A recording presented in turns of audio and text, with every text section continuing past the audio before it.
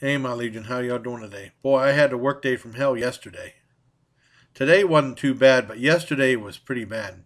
I was put on these acetate handles for these little type toy cars. You know, I work at a plastic shop, and the parts come out so hot you have to wear gloves.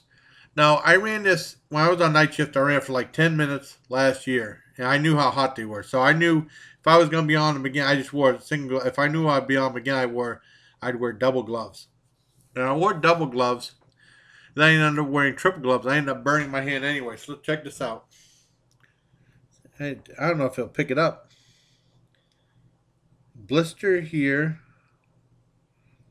God, it won't. Blister here.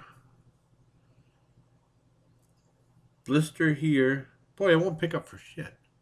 And a blister right there. It's not picking up. I burned my hand real bad. Now, I wasn't on it today, thankfully, but I was on for 10 hours yesterday. And that's just part of what happened. That's after the end of the night. Early that night, earlier in the day, around 11 o'clock, right behind me was this machine that makes pictures. And they had like these water hoses that that they put to the mold to cool the machine down. And it's hooked up to a giant conveyor belt. Well, apparently one of the hoses came loose again, and it was going like this, spraying water everywhere. It completely soaked my entire area that I was working with, including like this cardboard chute that my parts would fall into.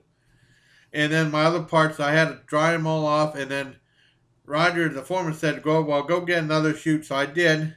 And when I went, I slipped on the water. I fell, and my knee got driven into the concrete. And that hurt. I sounded like my dad, like, Jesus Christ! That's how my dad sounded whenever he would fall.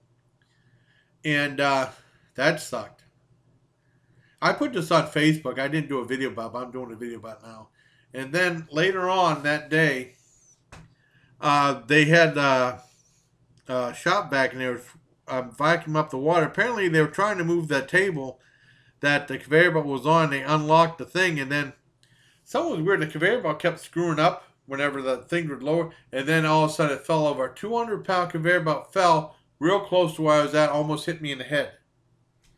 Thankfully, it didn't, or I probably won't be doing these videos today. But it was a crazy day yesterday. It really sucked. Thankfully, I wasn't on any of that stuff today, and my day was okay. It's still at that place, but